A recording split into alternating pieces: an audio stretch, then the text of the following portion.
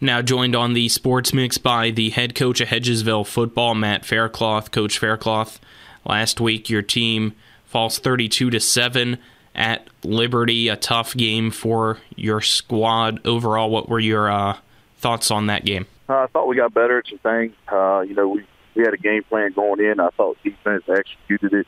We gave up 2 touchdowns there on two big pick sixes. So for us, limiting their offense to 1 touchdown there in the second half. We did some things right.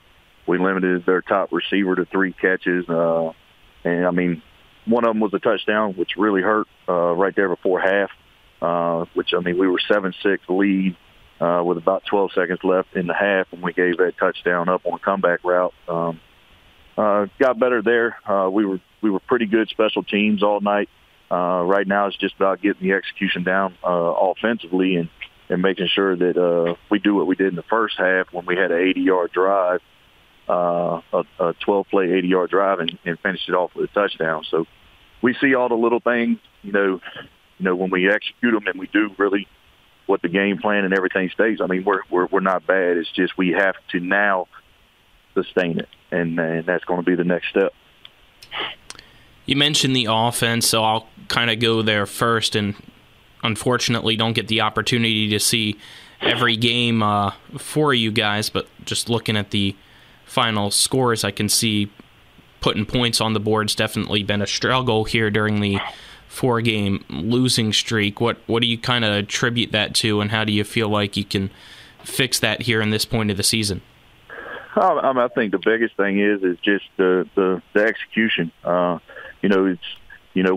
We get 4 guys on the O-line doing the right thing, and then, one guy forgets his assignment, and then you get a run through, you get a tackle for loss. So, it's all, that 80-yard drive we had there in the first half against Liberty, everything was clicking, everything was there, everybody was doing their job, everything was positive yards.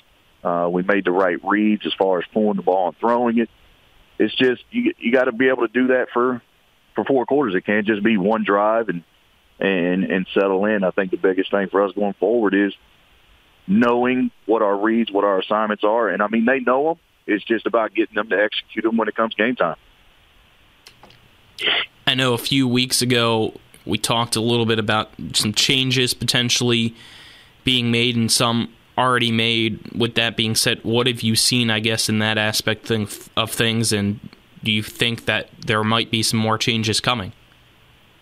Yeah, I think the changes overall, I think we put in some kids that, compete really hard at an extremely high level. They're young, but at the end of the day, they come in, they bring effort, they bring energy, and they do their job. So, that's been a plus for us. There's always going to be changes as things start to, if we're not doing the right things, there's always going to be a chance for changes. And for us right now, I think, offensively, we got to look at, getting the ball out in space a little bit more and trying to take some shots with some guys that we do have. But at the end of the day, right now, it's just, putting it all together. How do you make sure everybody stays positive and confident during a stretch like this in the season? Our guys are locked in. It's, we've had 2 really good practices this week, pretty physical practices.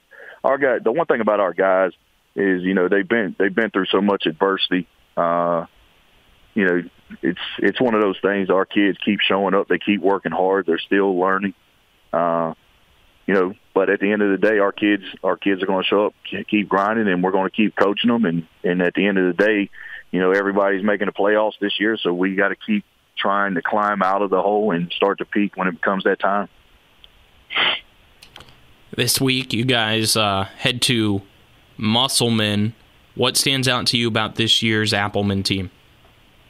They're physical. They play hard. They play with effort. They run the ball really, really, really hard.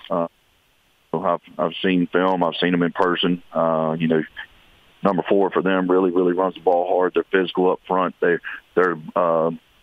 blocking backs. They get through the hole, and they're physical as well. Defensively, they fly around. They get hands on, and it's what you've come to. Everybody talks about how much they lost with the transfer thing. But at the end of the day, their kids are always going to show up. They're going to play hard, and they're hard-nosed kids. The history between Hedgesville and Musselman is immense. It's I believe, or at least one of the longest storied rivalries in the area, if not in the entire state. Just talk to us a little bit about that rivalry and how special it is in the community.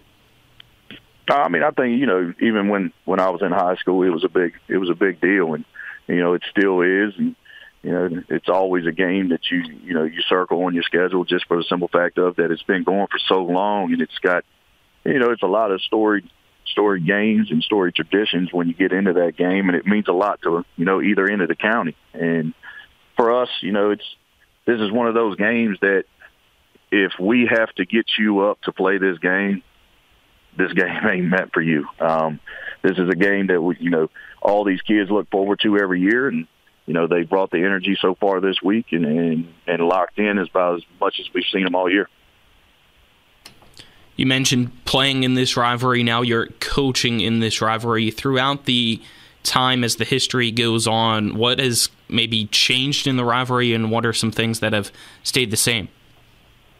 I mean, I think, at the end of the day, I don't think we've beat them since 2007. So, that's one thing that you always want to try to end and get, because, if you don't win the rivalry game, it pretty much puts a damper on the rest of things. So getting that turned around, that's a big thing that we can look forward to and going to go out and try to do Friday night. But I don't think much has changed just because, it's a storied rivalry game.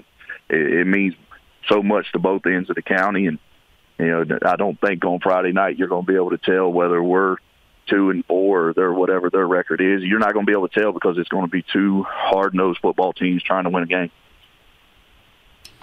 You mentioned the streak that Musselman's on in defeating you guys in this rivalry. What do you think it's going to take to finally get that win this Friday night?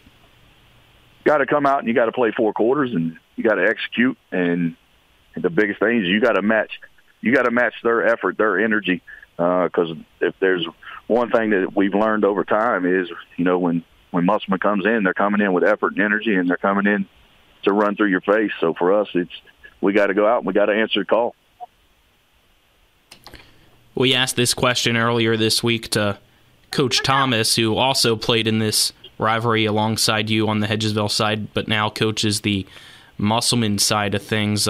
What are some favorite memories for you, either as a player or as a coach, in this rivalry?